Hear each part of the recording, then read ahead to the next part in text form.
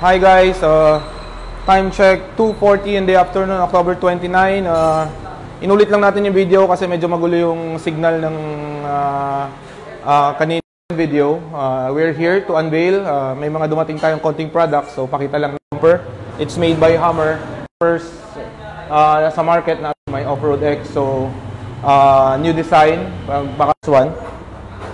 It comes with the yung so and then, winch capable na rin siya. May winch bed din. Kasi yung ibang bumper, hindi siya winch capable, tapos wala siyang winch bed. Kasama na rin siya dito sa bracket. So, if you guys are interested with the new one, new bumper for Toyota Fortuner, hit us up. And then, another one, we're pretty excited with this one. It's an Ford Everest rear bumper protection. Hindi mo na siya kailangan tanggalin. Iikot mo lang, Charles. Hindi mo na kailangan tanggalin yung old bumper mo. Add-on protection lang siya. Malinis lang.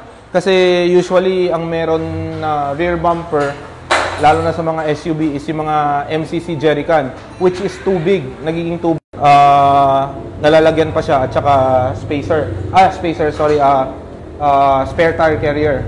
As of now, we have Everest. Pero parating na rin yung for the new Montero and the new Fortuner. Ayan. And then, HKS exhaust. Actually, may dumating na nito pero naubusan agad. Ito siya. CF na rin. CF tip. Carbon fiber. Tapos cutback exhaust siya. Bolt-on lang din. Hindi siya fabricated locally. And then, mas marami kasi nagtatanong ng kailan darating yung dual. Well, andito na po, kakaland lang kagabi and it's now available yung dual ng HKS. Sa magkabilang dulo to. Ito siya. Naka-Y pipe na siya. Tapos makikita mo, maayos din lahat yung pagka-weld. It is made in Japan for Ford Raptor. Well, yung mga single tip available sa Ford Raptor, lahat Max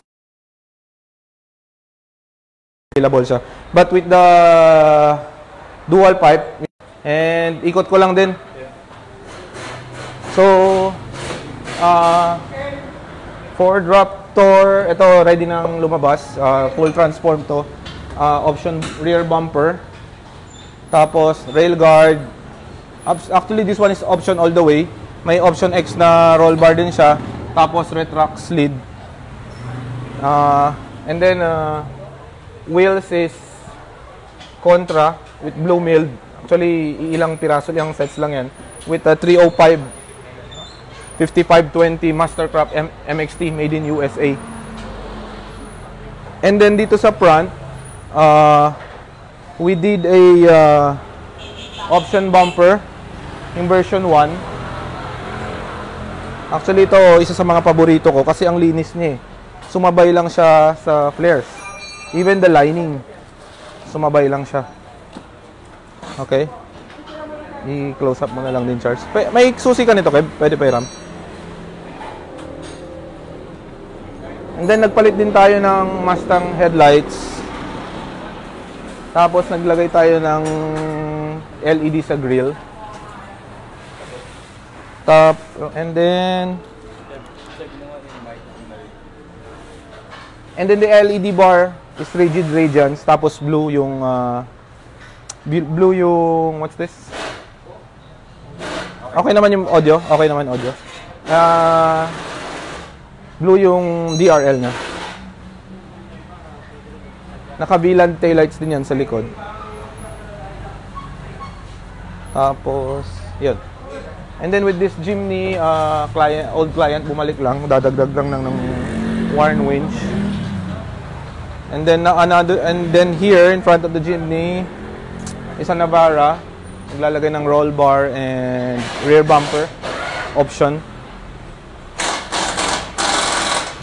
Tapos this one is a Nissan Terra, nilagyan natin ng 4 sets na PIAA base horn, lahat.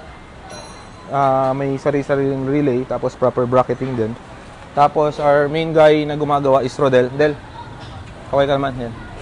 Si Rodel is gumagawa siya ngayon ng custom bracket para lalagyan. Lalagay mo, Del? Itong rigid. Yung rigid radiance. 20 inches dito. Para dagdag lang sa lighting, lalo na pag nag-drive ka probinsya pag gabi. And then this one here, a Raptor, mag-rear bumper lang ng option. And then if I'm not mistaken, ito yung pinakaunang dumating client namin kanina, around 7:30 in the morning. Andito na siya, all the way from Olongapo. It's a full build project, suspension all the way.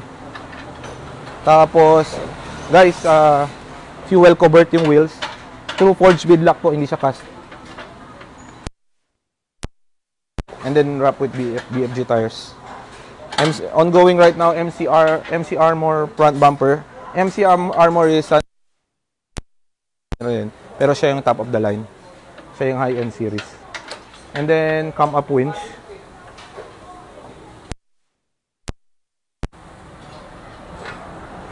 Ikot mo lang, Charles.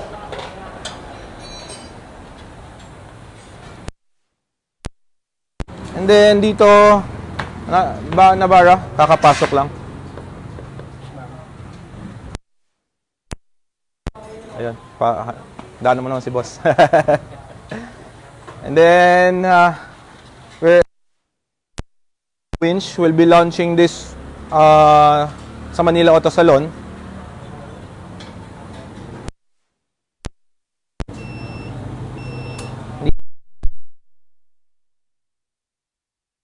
Dito yung mga settings sa battery, tapos may adjustment na rin.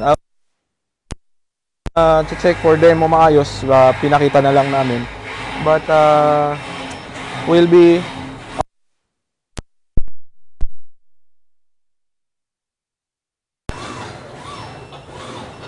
may signal na rin, no? Wi-Fi na. Parang may wifi na, may blue eh. Kasi hindi pa namin natetest ng maayos tong bago ng cam up winch. Maybe we'll do a new video for this one para mas malabas namin yung feature. Oo nga. Sorry.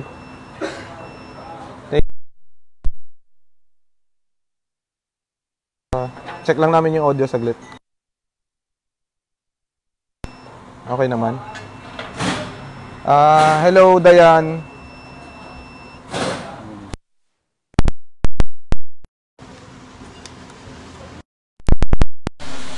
Okay.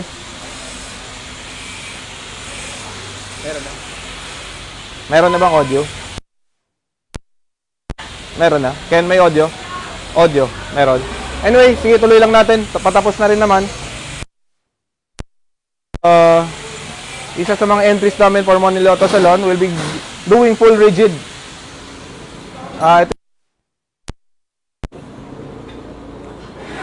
Rigid SAE, yung mga street legal, side shooter, rock light, the side mirror, and most especially the rigid adapt.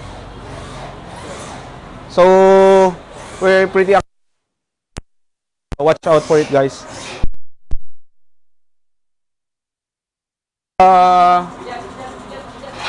So we'll set this is a special order by a client. For a Toyota fuel cleaver, forged type siya. So 2-piece siya. Yan. 2-piece.